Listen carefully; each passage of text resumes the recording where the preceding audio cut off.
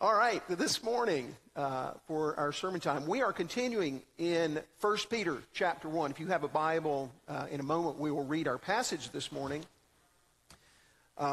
This morning we're going to talk about living as obedient children. Church I pastored before we came to Ringgold in Indiana, we had a member, and I've talked about her before. I share her testimony from time to time. Her name was Joanne Walker, but everybody called her Aunt Jo. She was a wonderful church member. She was faithful. She was there all the time. She was encouraging. She was a worker. She was funny. She had a great sense of humor. Aunt Jo was in her 80s, and everybody just called her Aunt Jo. She was there Wednesday nights every week. She came and she helped to cook for our midweek meal that we served at our Bible study. She single-handedly sent everybody a birthday card or anniversary card in the church on their birthday and anniversary. She was in her 80s, but she was on our mission committee and helped organize. We took 2 trips to the Appalachian Mountains to a place called Buckhead, Kentucky. She went with us. She did whatever we were doing on those mission trips.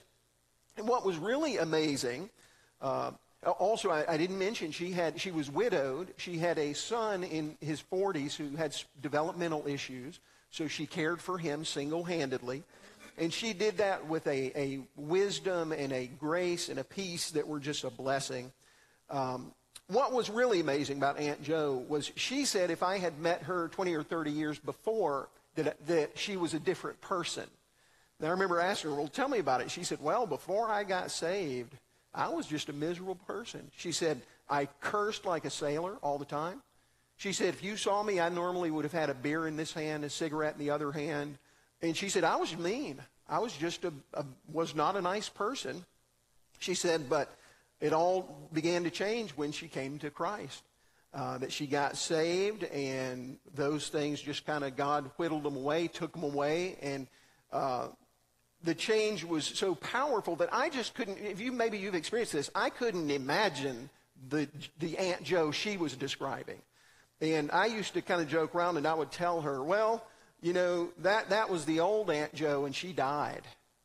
I said, so I've only known the born-again Aunt Jo, the new one. And that's exactly what it was. She was a different person. For some of us today, if you're a Christian, some of you have had this kind of change in your life. You are literally a different person visibly and to everyone that knows you than you were. For some of us, the change is more gradual, isn't it? I would say the more common testimony is we come to faith and we're stubborn and it takes God a while, right? The old habits die hard. It's not an overnight transformation. It's a little bit more like how, you know, it happens so slowly. I look in the mirror, and I know this is vain and silly, but I look in the mirror and think, you know, I'm doing okay for my mid-50s. I look about the same, but man, I look at my kids that graduated from high school, they look like old people. And then I realize this only is because I see myself every day. If they saw me, they'd say, oh, are you Eric's dad? You know, I haven't seen you in a long time or something like that. But for most of us, the change is gradual. But either way, we're going to see today that in 1 Peter, the point is that whether it's drastic and sudden or long-term and slow but still very significant, all of us should be experiencing a transformation of who we are. And today we're going to look at this in 1 Peter, and he calls this learning to live as obedient children. If I were to ask this morning, how many of you who are Christians live in complete obedience to God your Father? Let's see your hands. Okay, I saw 2 or 4 or 5 or 6. No, I'm just kidding. Nobody raised their hand. Those of you up front, you're wondering who raised their hand. You can't say hands. So we all acknowledge we have not yet arrived at being completely obedient children. So let's hear from God's Word today, and hopefully this will encourage us. God will encourage us by His Word and His Spirit. No matter how old we are, no matter how many children of our own we have, so that we don't even think of ourselves as children anymore, maybe God can help us to understand anew. We've been born again. We are now His children, and we are called to live as obedient children. So this morning, to think about this, we're going to read 1 Peter 1, 13 to 25. Beginning in verse 13, this is God's word, so let's listen. Therefore, preparing your minds for action and being sober-minded, set your hope fully on the grace that will be brought to you at the revelation of Jesus Christ. As obedient children, do not be conformed to the passions of your former ignorance, but as he who called you is holy, you also be holy in all of your conduct. Since it is written, you shall be holy, for I am holy. And if you call on him as Father, who judges impartially according to each one's deeds, conduct yourselves with fear throughout the time of your exile, knowing that you were ransomed from the futile ways inherited from your forefathers, not with perishable things such as silver or gold, but with the precious blood of Christ, like that of a lamb without blemish or spot. He was foreknown before the foundation of the world, but was made manifest in the last times for the sake of you, who through him are believers in God, who raised him from the dead and gave him glory, so that your faith and your hope are in God. Having purified your souls by your obedience to the truth for a sincere brotherly love, love one another earnestly from a pure heart, since you have been born again, not of perishable seed, but of imperishable, through the living and abiding Word of God. For all flesh is like grass, and all its glory like the flowers of the grass. The grass withers, and the flower falls, but the word of the Lord remains forever. And this word is the good news that was preached to you. Amen. Father, we ask you to bless our hearing and doing of your word this morning. As we have talked about in the last few weeks, Peter has, in the previous verses, gone into great detail to celebrate and explain and sort of unfold the wonder and the glory of the salvation that we have through Jesus Christ. He just talked about how God chose us, how God caused us to be born again. And I want you to hear that phrase has been used several times just in the first chapter of 1 Peter. Being born again to a living hope through Christ. Peter has talked about how our temporary trials that we face are going to pale in comparison to the glory of the salvation that is to be revealed and fulfilled in its final and full completion in heaven. And so now Peter begins to shift a little bit from explaining and magnifying God for the salvation we have to instructing us on how we should therefore live. He says we are to live with our minds fixed on this salvation. So he's explained it to us. He says, now, always keep your hope in what God's going to do for you. In other words, live in anticipation all the time of your salvation that is at work right now and that will be fulfilled at that last day. And Peter says that we are to live as obedient children to our Heavenly Father. In verse 14, he says, live as obedient children and do not be conformed to the passions of your former ignorance. Peter is reminding us of what he's already mentioned in verse 3, that God has caused us, if we are believers, to be born again. We've mentioned that phrase. It's really important because as we talk about God as our Father, we have to understand what has happened so that we can call him Father. See, before a person believes in Jesus Christ, places their faith, their life in his hands, the Bible says that our sin, and the Bible says that all of us sin, every person sins and falls short of the glory, that sin causes a break and we are alienated from God. So a person that is not a Christian cannot call God as Father. They can call on him as Creator. They can call on him as God. They can call on him as the only God, something like that. But they can't call him Father yet because they are not his children. They are, in fact, the Bible says, enemies by our doing, not God's. We have made ourselves God's enemies. And see, this is why Jesus told a man like Nicodemus, who was talking to him about how does a person enter the kingdom of heaven. And Jesus said, unless one is what? You know it. Born again, he cannot see the kingdom of God.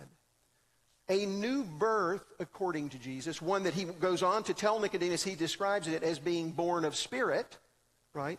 This is required for us to be reconciled to God, to be not enemies anymore, but rather to become his children.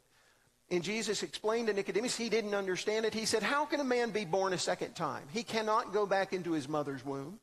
And Jesus had to clarify, he was not talking about being born spiritually again, but being born of spirit, a spiritual birth that needs to happen. And it is just as real as our physical birth that we've all experienced. And when that happens, according to the Bible, an amazing thing occurs. When a person through faith is born again, they are adopted. Amen. Yes, this is an amazing thing. That term adoption is used in the Bible a bunch of times to describe our relationship with God who is in heaven. It's used in Romans, it's used in Galatians, it's used in Ephesians to describe what God has done to us to make us his sons and his daughters. In Romans 8:15, Paul says, you have received the Spirit. Now there's that born of the Spirit thing. When we believe, we are born again. And Paul says, you've now received the Spirit of adoption as sons, by whom we cry, Abba, Father. That word Abba you've probably heard. It is a familiar term. It is a familial term. It's the term a child would use of their father that wouldn't be used by someone else. Some people will say, Daddy. I had a good friend that he loved the Lord. He called God Papa when he prayed. Because he said, that's my way I say Abba, Father. But notice this. We just see the whole picture here. We become born again by God's Spirit through faith. When we do, we receive the Spirit that now we can call God what? Father. Right? So you may not think of yourself as adopted, but you are. Every single one of us. Now, I love this because adoption is an amazing thing. And it's an amazing concept to apply to our relationship with God. Now, I'll tell you, I have met a lot of people in my life, both as a minister and even just before I was ever in ministry, people whose greatest hurt in their life, their deepest wound, was feeling unloved or unwanted by their parents. Now, I'm not talking about adopted people. I'm talking about biological children. I have one friend whose story is just heartbreaking. She told me one time how she was born after her mother tried to abort her unsuccessfully. And after she was born, she was just as unwanted by her mother all of her life as she had been before she was born. But I'll tell you something. I have never, not once, heard of an unwanted adoption or an unplanned adoption. Right? It doesn't exist. See, this term adoption shows us how God wanted us to be his children, how God pursued us to make us his children, how God has paid the price, because, adopting is expensive, and it was certainly so for the Lord. He has paid the price, and he loves us now as his own, as his adopted children, that he chose, that he wanted, that he loves. According to Peter, since God has loved us, since God has chosen us, since God has paid the price to adopt us, we therefore should do something in return. And that is that we should live as obedient children. Now, one of the ways we do that, so we might think about, what does it mean to live as an obedient child to God? Well, one of the ways we do that is we try to be like our Father in heaven. Like father, like son, you've heard the saying, or like father, like daughter. This would applies to all of us. Now, one of the things that makes parents really proud, and if you're a kid and your parents are still living, understand this, one of the ways you can delight your parents is to see something good in them and try to imitate it. Parents, you ever had your kids do that?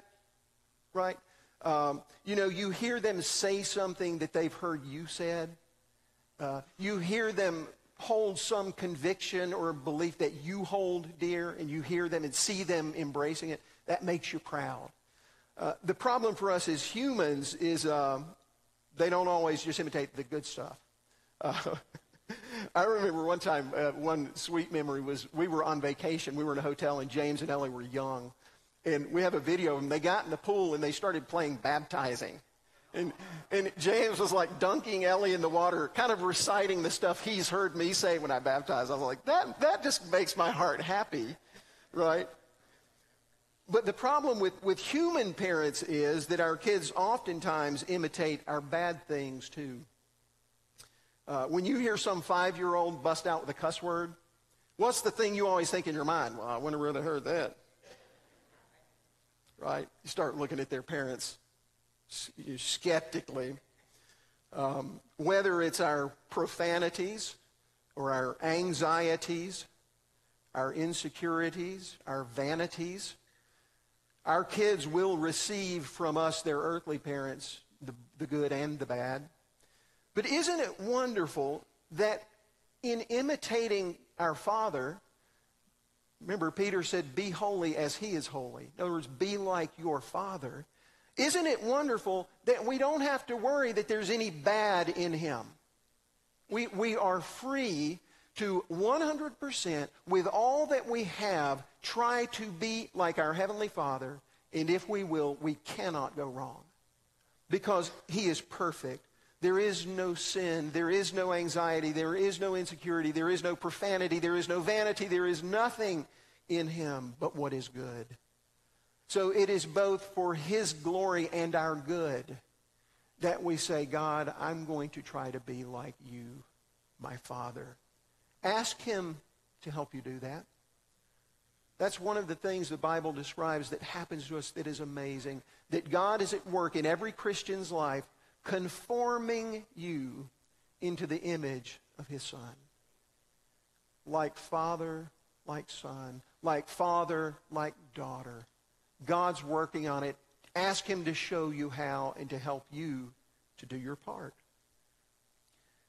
Now, Peter goes on to say that, of course, we are adopted and God is our Father, but our God is holy and perfect in every way, right? Be holy as he is holy, and he is also perfectly just. And so Peter says, now, as you imitate your Father, understand that your Father is also the judge. Your Father is the one who's going to judge everyone impartially. So, Peter says, we love him, he's our Father, but we also respect him. We revere him. He uses that Bible word fear that is kind of weird to us because it implies some sort of aversion or terror, but it is not that. It is the fear of love and reverence. It is the fear that draws us to God because he is so holy and perfect. And Peter urges us to be careful how we live. Because you know what kids sometimes do? Sometimes kids presume on their parents, right? Sometimes kids manipulate their parents. Peter's saying, you can't manipulate your Heavenly Father. You can't do it because he's just. This is part of his holiness. So be careful. Don't presume upon him, but aim to bring him joy. Now, I want to make this really clear. We cannot earn God's love. See, he loved us while we were yet sinners. He did not say, I will love you if you will obey me and be holy like I am holy. He loves us and enables us then to become holy. And when we aren't, he doesn't stop loving us. You know what he does? He disciplines us. And the Bible says, he says, like a good father, I discipline my children that I love. And in fact, in Hebrews, it even says, if you aren't being disciplined, you might not be his child. Because he does discipline the ones he loves. So I don't want you to fear, well, if I'm not holy like he is holy, he won't love me. Nope, he loves you, and he will help you. And when you don't do your part, he will discipline you along the way so that you will, out of his love. This is, I think, kind of a maturity issue. Some of you that are a little older, you might have the same experience I have. My mother is here today. I will honor her by saying that the older I get, the more I realize how wise my parents were. Amen? How many of you have that experience? For young people, you go through this phase where it's cool to rebel. Your kids will sometimes pick something that they know you won't like just because they know you won't like it, right? They go through this phase. But as we mature, I think we oftentimes come to a place where we begin to realize, wow, they were right all along. It's a maturity issue. So I think Peter would tell us, don't be conformed to those passions of your former ignorance. In a sense, saying, mature and turn away from those things you used to do in your rebellion and draw near to your Father that is actually the one that is holy. Grow to appreciate his wisdom and his love and his holiness. And understand that just because you're his son or his daughter, it doesn't mean he won't discipline you. So conduct yourselves with fear during the time of your exile. Exile, that's interesting. It's almost like, you think about when is a young person the most tempted to stray from everything they've been taught? When they leave, right? The Bible kind of says we're in a period of exile. We're living here, not in our home. Our home is in heaven. So we're living here away. And many of the parables Jesus taught were about how his people, when the Father seemed to have gone away for a period of time, what would they start doing? They'd start misbehaving. They'd start mistreating one another and all of these things. So we need to understand, God, number one, he's still here with us. Yes, this is our time of exile, but don't think this is a time to disobey or rebel, because it's not. And God will discipline the ones that he loves. Peter, he doesn't just use in this chapter an adoption analogy. He also uses a slavery analogy. This is less familiar to us because slavery is not a part of our world in a familiar way like it was to the people that would have read this letter. But Peter says that the Father gave us his Son as a precious payment to ransom us. A ransom. What is a ransom? That was the price that would have been paid to buy someone out of slavery or captivity or imprisonment so that they could be set free. So Peter says we are set free from sin and from all of the old futile passions and rebellions that we used to have. We're set free from those by Jesus, who died for us, who shed his blood as the payment to ransom us. So you and I, we live under this amazing miracle that Paul says this way in 1 Corinthians 6, you are not your own, for you were bought with a price. So glorify God in your body. That's exactly how Paul says what Peter is talking about. You do not belong to yourself. God bought you with the blood of his Son. So what are you supposed to do? Glorify him in your body. Another way to say live as obedient children. This is very countercultural. I think we all need to realize just how radical this idea is, that God says to us, we do not belong to ourselves. He bought us. We belong to him. And oftentimes in the Bible, the term is used that we're no longer slaves, now we're slaves, but we're slaves to righteousness, to God. He owns us. Thank God he's good. Thank God he bought us because he loves us and has made us slaves of what is good. But this is countercultural because our culture, it values nothing more than radical autonomy. That is the idol of our age. Whether it's abortion that says, my body, my rights. I don't worry about the life in me, right? That's radical autonomy. Maybe it's the gender ideology going around. The idea that, no, you try to assign me a gender, but you don't get to do that. I'm in charge. Autonomy, radical autonomy. Sorry, we just need to recognize this. God loves every person, wants to rescue all of us from the idea that we all had that I am my own. That was the lie that Satan told in the garden. You can be like God if you will just disobey. God says, you can't, you know you can't, I love you anyway. I will adopt you as my child. I will reconcile you to myself. I will set you free from the slavery of radical autonomy if you'll trust in my Son. And so Paul says, you don't belong to yourself anymore. You've been bought with a price, so glorify him in your body. That's what our Father has done for us. And the last thing we see, moving quickly through this chapter, is that the Father has also given us his word of truth, through which we hear once again we've been born again. I'll bet many of us who were blessed to have our parents for a while can remember words of wisdom and truth they imparted to us, right? I can still hear stuff my dad would say. He had unique ways of imparting truth.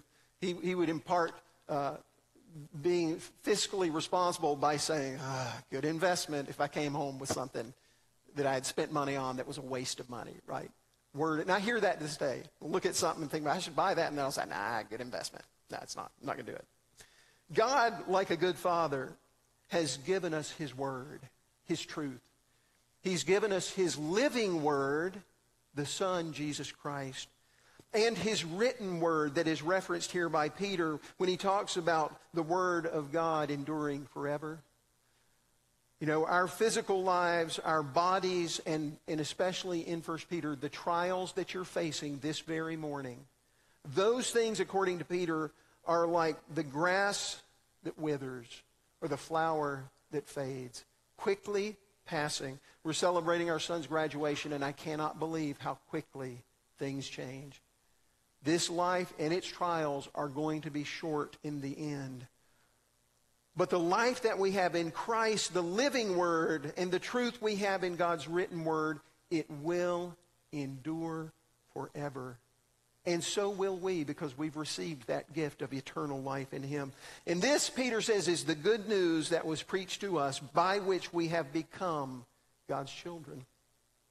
So, brothers and sisters, this morning, first of all, let me say this. There is good news if you do not know God as your Father. The good news is he wants to know you as his child, and he sent his Son, Jesus Christ, for that express purpose, that you and I could become adopted and made a part of his family. The Bible says that receiving this gift of God's grace is simply an act of faith. There is no other way to receive it. By grace you are saved through faith.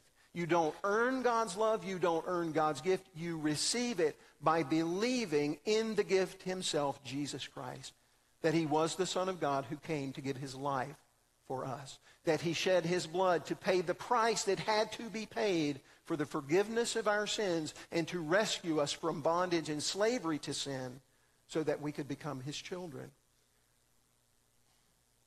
If you've experienced that, the good news for us is this.